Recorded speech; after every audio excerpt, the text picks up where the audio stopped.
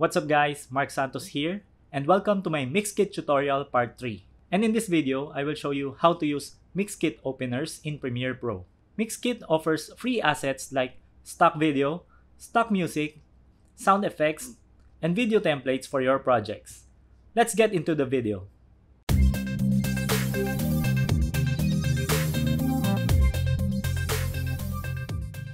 First, open your browser and type mixkit.co. Once you're at the main page, go to the upper right and click on the drop-down arrow under Templates and select Premiere Pro. Here, select Openers. And for this demo, we will use the Glitch Opener.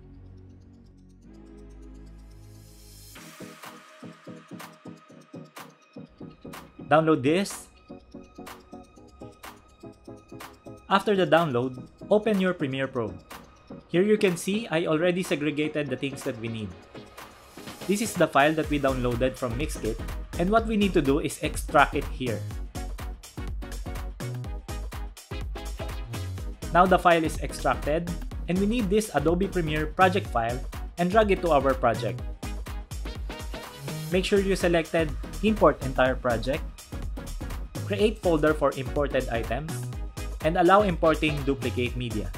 Press OK. After that, we need to link this missing media to where we extracted the template. Press Locate. I save it to this folder Mixkit Opener. Select the Assets folder. Select this placeholder file. Press OK, and everything will be loaded to our project. I opened up here the folder that contains the rest of the things that I need to edit the opener. I have here my videos, my logo, and the music that I will use for this opener. Select all and drag it to our project. Let's begin. Select the Mixkit 397 folder and go to Assets folder. Select Nested and double-click main_comp. It will open to your timeline, and what we will do is replace the placeholder that is currently on the background. To do that, I will close the Assets folder first so that you can see everything clearly.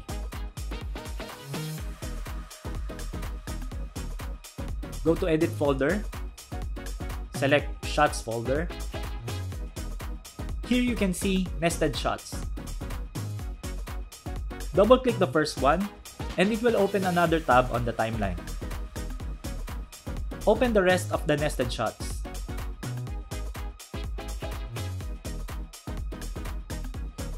After you opened all of it, go back to your first nested tab. What we will do is we will replace this with our own video. I will go to my videos folder.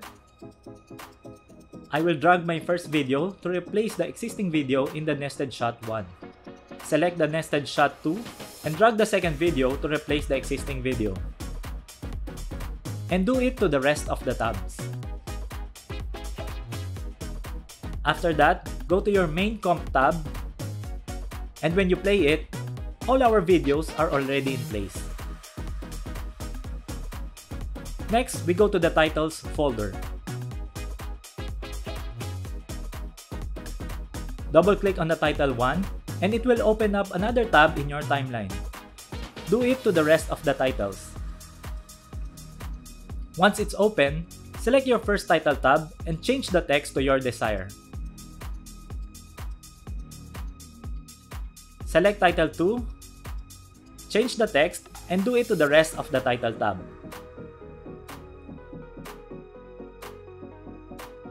Once you're done, go back to your main comp tab and play it again to see the changes.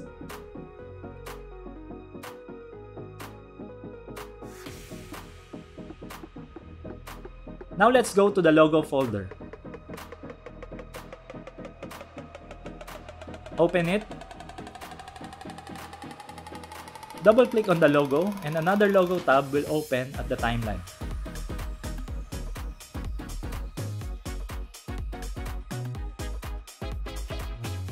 Drag your logo. I will just adjust the scale to fit the screen. Go back to the main comp tab and play it.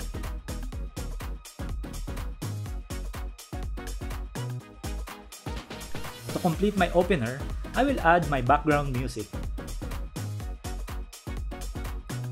I am using EpidemicSound as my source of music and sound effects, so if you want to try it out, they are offering a 1-month free trial and I will link it at the description below.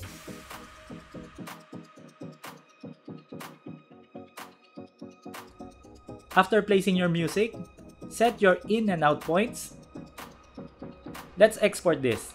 Go to File, Export, Media. Let's name it Opener. Press Export.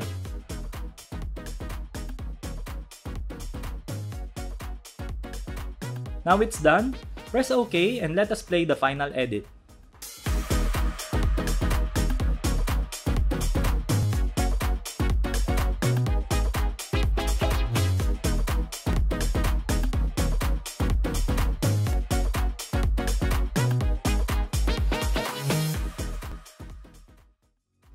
So if you like this video and you get something out from this, please hit the thumbs up button.